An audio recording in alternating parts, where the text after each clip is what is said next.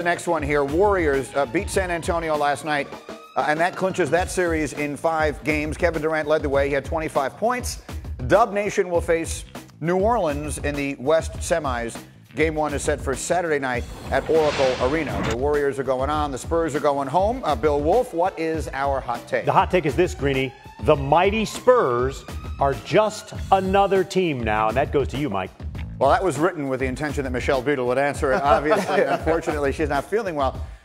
I hate to say this, and I would say it if she was here, and I'm sure she would argue back at me. I don't think that's news. I think they've been just another team for a while now. I know they were blowing out Golden State in Game 1 last year of the West Final. I know with Kawhi Leonard, they are a very good team. The second, maybe the third best team in the West. Maybe they were the third best team in the West this year. Anyway, they were also closely bunched. But the Spurs were a team that you thought every single year had a real chance to win the championship through the Duncan era. And they aren't that, and they haven't been since he left. So I'm going to say they are just another team. I disagree. And here's what the Spurs aren't: sexy. And look at the Philadelphia 76ers. Their bandwagon is going to get so full that they're going to have to kick people off. Yeah. You just said that they have been just another team recently.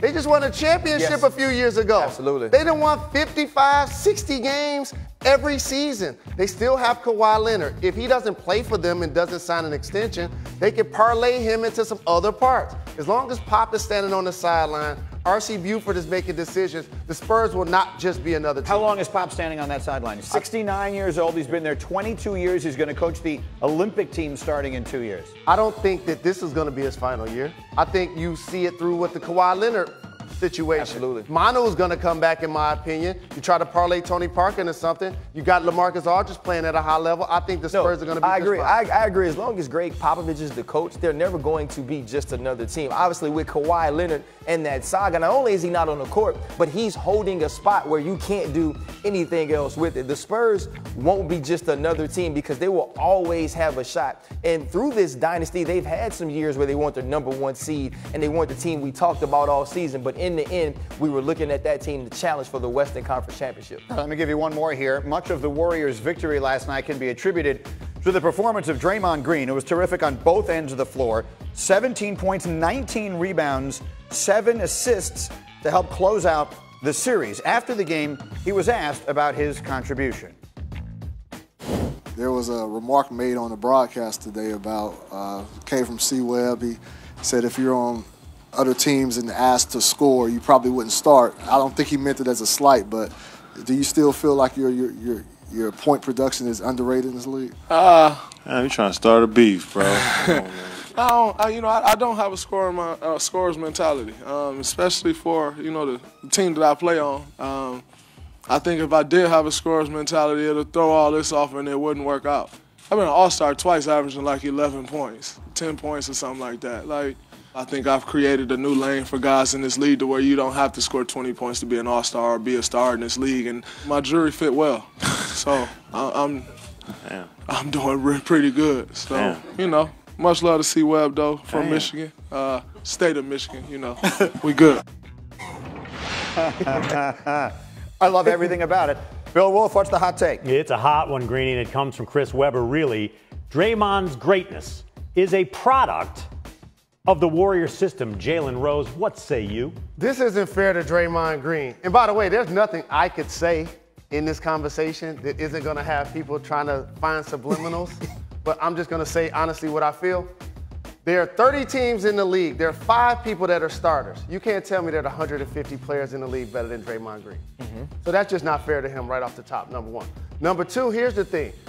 We have to appreciate role players. Everybody can't be a superstar in the game. And for Draymond, people got to pay attention to the fact that he's allowing their death lineup to happen. At 6'7", he can guard 4s, he can guard 5s, he can grab rebounds. He leads their team in assists.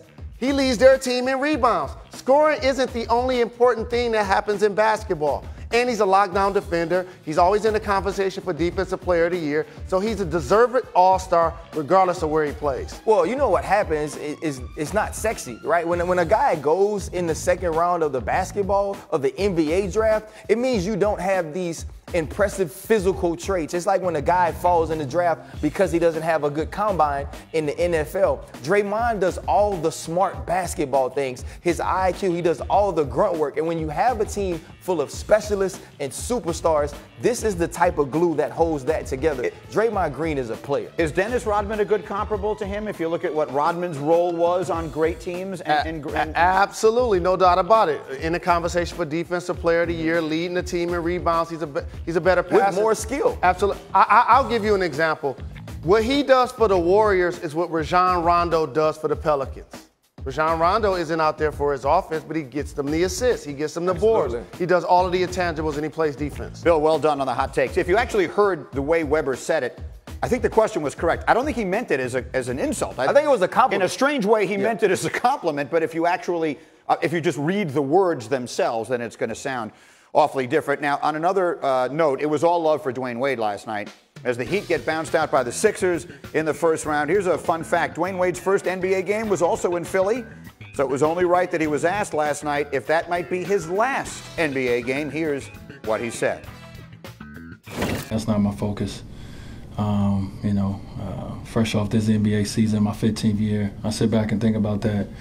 Then I dive and throw myself into my family.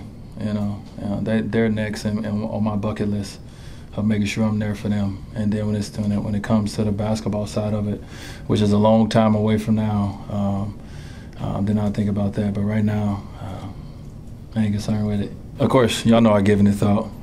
This is Philly, and I love Philly, but ain't gonna be no breaking news here in Philly.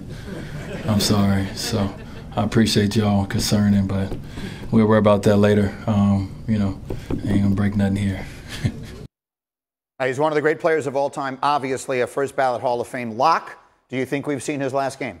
No, we haven't. And the key number is 31. That's how many minutes he played last night. Also, the way he performed in Philly when they won earlier in this series, we took over the game and they actually got their only victory. When you're still able to play at that level and you realize that the grass isn't always greener, because he left Miami, remember. He had an offer from Denver. Wanted to have a homecoming in Chicago. That didn't work out. Wanted to reunite with LeBron James in Cleveland. That didn't work out. It worked out perfect for him that he got traded back to the Heat. Now as a reserve, not there to carry the load, I would be shocked if he doesn't play next year. And I think talking about the way he got back to Miami is important because it's different when they bring you in the office and you already under contract, you're on a team, and they say, Dwayne, you're going to have to take a diminished role. But when you go other places and you see that it's not going to be beneficial to you to be there, now you can come back and accept the role in the place you've always loved. And like Jalen said, if you could play at that level, and most importantly, if they're going to continue to pay you money to play at that level in those type of minutes, it's going to be hard to walk away.